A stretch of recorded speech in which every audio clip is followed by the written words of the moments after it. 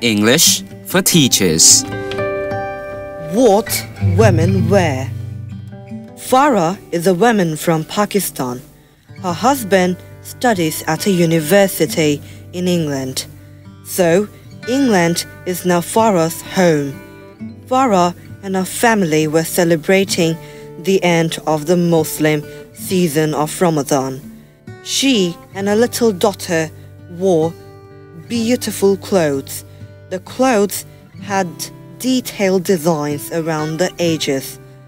Farah's husband had made the clothes from cloth that Farah had bought in Pakistan. Farah's clothes were special. They had been designed with much love. Farah chose her clothes for that special day very carefully. And she is not alone. Look around you. The clothing industry is big business. Clothes are an important part of many women's lives. So what influences women to wear particular sorts of clothes? Spotlight reaches many different countries. Our listeners wear many kinds of clothes. Climate is one thing that influences clothes. People knit thicker clothes in colder climates. Clothes are also influenced by what materials exist. These could be anything, from animal skins in the rainforest to modern, man-made materials produced in factories. But tradition also plays a very strong part in what many women wear. For example, in Pakistan and North India, women wear the shalwar kameez. The shalwar is a pair of trousers. The trousers cover the legs and lower body. The kameez is a tunic or short. It covers the upper part of the body and reaches down to the knees. The shalwar kameez does not fit close to the body. It is loose-fitting. A piece of cloth called a dupatta completes the shalwar kameez. If the woman is a Muslim, she wears the dupatta as a scarf round her head. If she is not a Muslim, she may wear it round her shoulders. In India, many women wear a sari. A sari is a large piece of cloth, several meters long. The woman wraps it round her body in different ways. The way she wraps, it depends on where in India she lives. The sari is a very ancient form of clothing. The word sari means piece of cloth in the Sanskrit language. Some people think that the sari comes from the dhoti. Dhoti is also an Indian local word. It is a piece of cloth that men in India wear around the lower half of their bodies. Long ago, women used to wear them too. Some people think women used to wear a top piece with a dhoti or sari. Other people think that the women wore nothing to cover the top part of their bodies. Yet, others say that the woman wrapped the end of the sari round their shoulders but left the middle part of the body uncovered. This is because they believed that all life came from the navel, the little hole at the front of the body near the waist. In Malaysia and Thailand, women wear long skirts with a tunic over the top. The colors are often very beautiful. For special occasions, the people who make the clothes put threads of gold into the clothes. In modern China, most women wear trousers. These are loose-fitting. They also wear a short tunic. The tunic starts at the neck and goes down to below and waist. These clothes are very practical. It is easy to work in these clothes, but for special events, some Chinese women will throw aside the trousers and tunic.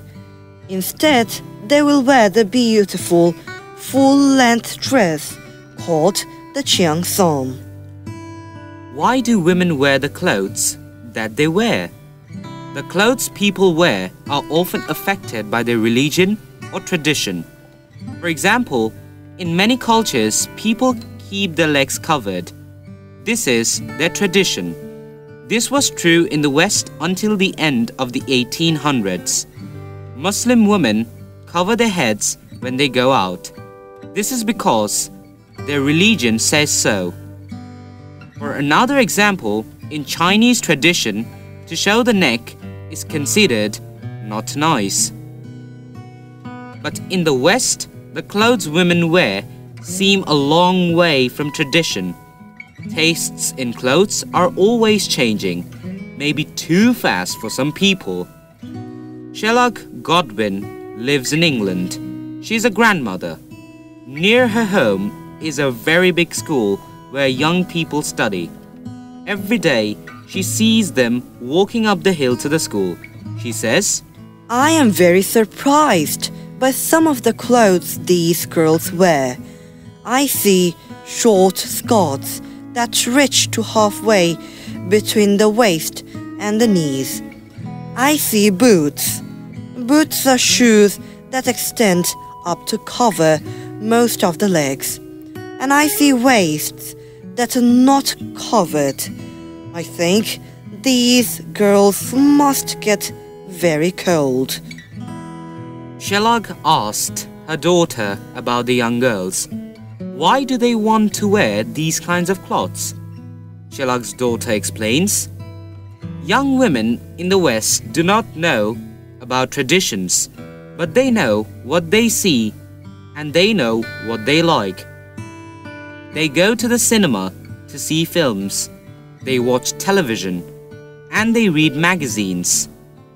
They see pictures of young women with short skirts, long boots, and uncovered waists, and they want to be like them. They say, if you think you have nice legs or a nice waist, why not show them to the world? Doing this may encourage a man. He may then want to marry me. In the West, parents do not normally choose husbands or wives for their children. Adult sons and daughters find their own husbands or wives. Every year the clothes companies design something different. This year they like short skirts. Next year they may design skirts that reach to the ankles. And whatever the people who design clothes design, the young women will want to wear. This is fashion. This is style. However, in many parts of the world, what people wear is decided by what they believe.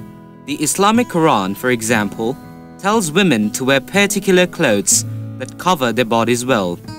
The Christian Bible does not exactly say women should wear, but does say that Christian women should dress modestly, respectfully.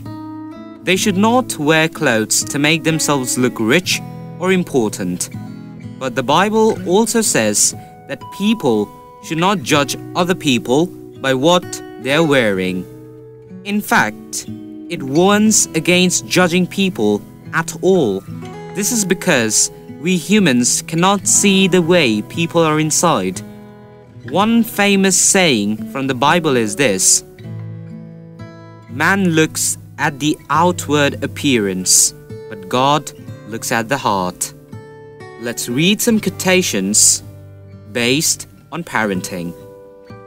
Parenting, where every day is an adventure and bedtime is the ultimate reward. Parenting is like a messy bond, not always perfect, but it holds everything together. Raising kids is a bit like baking cookies. Messy, unpredictable, but oh so sweet. Parenting 101. Keep calm and hide the chocolate. In parenting, sometimes you just need to go with the flow. And the flow usually involves spilled milk. Parenting is a daily improvisation. Forget the script, embrace the chaos. Parenthood, the only job where good job can mean surviving a grocery store tantrum. Being a parent means mastering the art of finding lost toys, shoes, and patience. Parenting is 10% planning, 90% adapting to the unexpected. Parenting is not a sprint. It's a marathon of love, laughter, and lots of laundry.